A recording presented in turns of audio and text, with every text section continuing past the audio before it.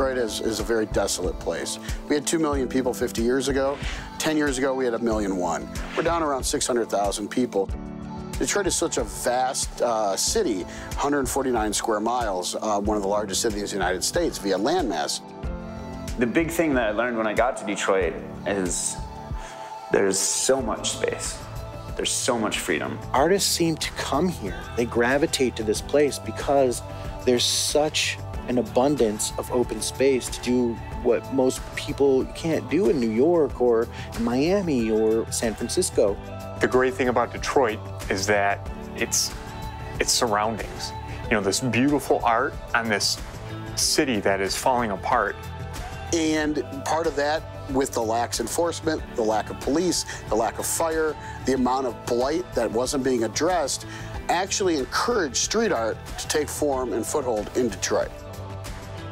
And, you know, opportunity exists when you've hit the bottom. And optimism brews when there is no other option but to be optimistic. I moved to Detroit in 2010. I decided within the first 2 days that I was definitely going to move to Detroit for the rest of my life. Part of it was the ability to be able to explore this like post-industrial, post-capitalist kind of urban landscape.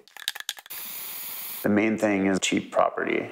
Artists need to live cheap, and they're usually a great incubator for a neighborhood. In Detroit, you get all the great things that a big city has, you know, at half the price. We're attracting a lot of young people because of the cost of living, and the jobs that are being offered are attractive to younger people. Those younger people are far more accepting of spray paint as an art form.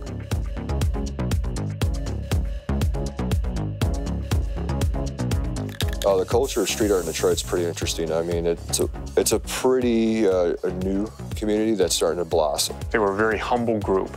They get up, they go to a job that they may not like, and it's their release. When they get an opportunity, you know, they're always extremely appreciative. When they get invited to show in a gallery, you know, it's life-changing for them. I believe what we're doing as an artist community in Detroit by really collaborating and getting together and completing projects and pushing each other's artwork out there, I believe it's letting us know it's a cultural melting pot. As more artists move here, as more artists come to see other work around here, I think it's really important for artists to be supportive of one another. To embrace new artists and everything like that, yeah, I totally embrace them. You know, if you have more artists, it helps you grow. And I think that is very important to, you know, keeping the artists that we're attracting here. If you build it, they will come, but if they build it, they will stay. We've seen already how the present has been affected by graffiti art and street art in the city of Detroit, and it has been very positively received in bringing people back. It's softened the blow.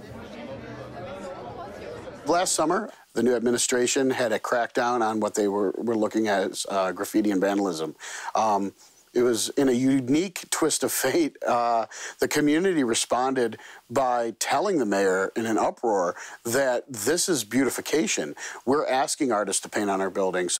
People are into it more, and they're seeing the value in the artistic side of it and less value in the actual vandalism part of it, which I think is important. I just did a mural, commission mural in Morningside community in Detroit's east side. This community put together the funds to clean up this lot. It erected like this 32-foot long wall, bought all the paint for me, and I came out and did it. And they loved it. By doing stuff like that, giving to the community is a huge thing for them. I think that makes them feel much more accepting and welcome to street art because they see that what positive comes out of it. It only took 5 years for it to like just explode. There are now all these spots in Detroit that people want to see. That has created commerce and created jobs in ways that people normally wouldn't even have thought. Because now you can sign up for a bike tour and they will give you a bike tour around the city of Detroit, showing you all the graffiti, stopping at the spots, telling you about the artists. It's bringing in people from other countries that want to come to Detroit to see what's happening here. That builds commerce, it builds businesses, it helps create a visual stimulus. You know, curators and gallerists are getting savvy to the idea that people are interested in buying art from Detroit, and again, talking about that Detroit brand, and I think people are starting to become smart. You'd be surprised because a lot of people love local art and they love supporting local artists. But these street art galleries, their openings are full-blown parties, and the ages they are attracting is a full spectrum from 16-year-olds to 60-year-olds. They're actually legitimizing street art where banks are and people walk. That bleeds off into the rest of society. This whole moment is making people who haven't, for whatever reason, they've forgotten how to take that second look. People are looking at Detroit again. What I've noticed is that now that people are starting to invest in the city more, they realize that investing into the arts that are visual on the outsides are profitable in the same ways. You know, you have some of the corporations and the businessmen now seeing art as a valuable asset to our city and finding ways to fund projects, support galleries, festivals.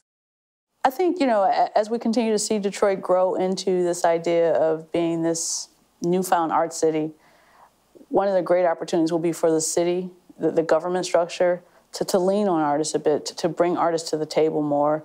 Art can become a problem-solving tool for some of the city's larger issues. There's a velocity right now to what's happening in Detroit. That will be the measure of whether or not we pull ourselves beyond the notion of just being a city of murals, but just a city where artists can thrive. All over the world, the whisper is that Detroit is the new mecca of what street art and graffiti art is. People are traveling from all over to see that. The street art that you see in Detroit right now is probably about 80% homegrown. I do think that the 20% that is done by traveling artists or invited artists get far more attention. This kind of stuff happens everywhere, you know, like in Paris it's the same. There's a lot of people who come from outside of Paris and paint walls. I got my first bigger wall in Paris last year, you know, and I've been painting in Paris for 10 years. It's like that anywhere. No one is a prophet in their own country. That's what French people say. The artist has got 10 years in the game, 5 years, 20 years. They should be welcomed in the same way that an artist with a global name can kind of come to town and do an amazing thing. When you have a real Detroit artist, it's still a struggle for them because you're overshadowed by this over here and this over here and this over here. You know what I'm saying? Because it's commercial. It's not as easy as you think being a Detroit artist, you know? The people that are here deserve the credit for being here. They've put in their time and built their own community. For people like me who are coming from the outside, not coming in and just kind of dumping my thoughts and outlook on it, but trying to be a quiet observer until I can understand and respect what's already here. Being an out-of-towner, I feel like obviously I need to pay respects to the people that actually live here. I am standing next to like other dope artists from Detroit and from Australia and New Zealand and New York. It's really all art love.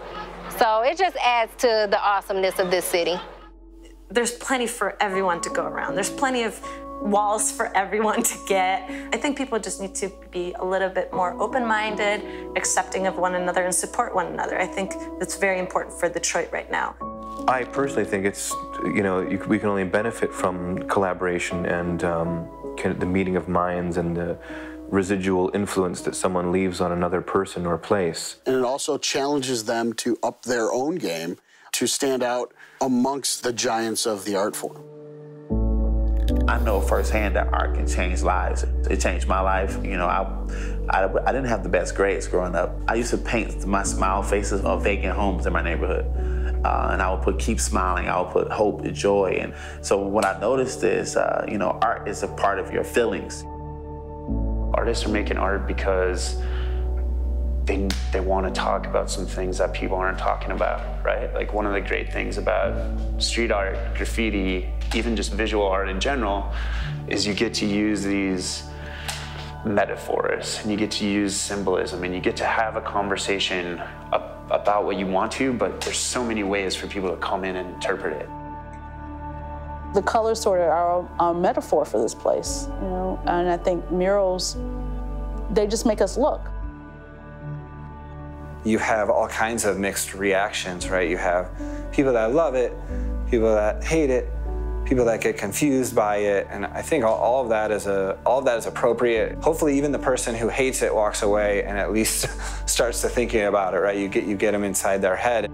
A part of what's happening here and the support that's going on encourages artists to do what they do best, which is stand on the edges of the established or the status quo or the mainstream culture and look in and say, well, why are we doing this? Why does that make sense? Now there's this whole conversation of like the new Detroit. And I think as artists, we need to really stay involved with this conversation. The integrity of the city, the integrity of the artist, and the integrity of everything when it comes to new Detroit. It's gonna stay, it's because we never gave up. We always stood close to our city. So when you have the new people come in, they are the change. They are the new blood. We're just gonna evolve with you. There's a tension that sort of overrides this notion that Detroit is being reborn by the interest of people who have suddenly discovered it as a place to be, as the place to be. I think that narrative has created a natural tension. And I think, you know, I've met a lot of artists who've come here, and some of them, to their credit, they admit that they came with the misconception that, hey, I can come here, I can do something easy, do something free, I can do anything in Detroit. It's a quote-unquote blank canvas. And along the way, truth met them. In some cases, truth slapped them in the face. But some have told me that they were better for it. They were better for coming with the false notion and really realizing that this is a city far more complex than it's ever been depicted. And it sort of stretched them, made them better artists, but better than that, made them better people. You have to come here. It changes you. It changes your perception of Detroit. And I think that the art and the visual and taking those things that are so hopeless, and then they blow out a beautiful mural on top of that, you don't no longer look at the urban decay as decay. I think how art plays a role in keeping the hope and faith and the love of the city alive, the soul of the city alive, it's vital. You know, I've known artists from every walk of life in the city of Detroit, so it's interesting to see that broad spectrum of people, and they all have the same fire and soul in them. And that, to me, is the soul of Detroit. It won't really embrace you until you embrace it, and you have to peel off a lot of ego and a lot of preconceived notions before Detroit can appreciate you. At core, that's kind of what makes Detroit cool. It's a city where you've got to grind, you've got to kind of put your elbows into anything you do if you're going to be here. It's a survivor city. Don't try to come fix Detroit. Don't kind of try to come just take advantage of Detroit. Come here and figure out what's going on and spend your first couple years getting involved in other community projects. You'll quickly figure out that people hold the door open for you. I think that's what's going to be the glue that keeps the city together to rebuild. The creativity in the city is happening in spite of its history, in spite of its struggles, in spite of, you know, all the negative things we've been told to believe about ourselves. It's a new chapter. It's a next chapter in a place that's had some really, really fascinating chapters. This, though, could be a chapter that just deepens the whole story, because I think, you know, all of us together, we get to choose. That's beauty.